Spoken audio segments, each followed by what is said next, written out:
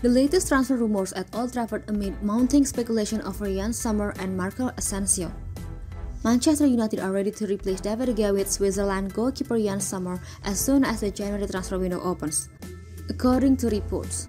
De Gea has served United with distinction since his 2011 move from Atletico Madrid, but the Spaniard has yet to extend his contract beyond next summer. With that, there has been widespread speculation over his future at the club as well as earmarking potential successors. Sommer, 34, finds himself in a similar situation at Borussia Mönchengladbach, while the Bundesliga outfit could be open to selling him next month. German publication Bild suggests United and Bayern Munich are in the frame for his signature, with Erik ten Hag particularly keen to get 80-cap international on board. He could be snapped up for around 5 million pounds due to his contract situation. Elsewhere, reports from Spanish publication Sport claim United are eyeing up a swoop for Real Madrid forward Marco Asensio when the market reopens. Ten Hag wants to strengthen in attacking quarters next month after the club opted against a move for Liverpool signing Cody Gakpo. Sources at Old Trafford indicate that the temporary recruit is more likely.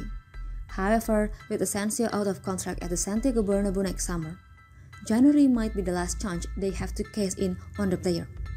Asensio, 26, was a regular starter for Spain at the World Cup in Qatar, and has spent 7 years with Real after his move there from Mallorca in 2015.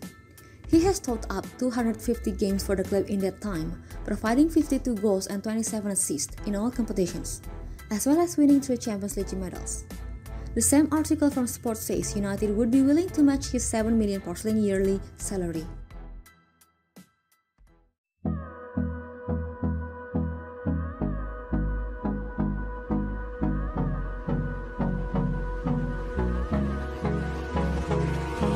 Hold me close till I get up. Time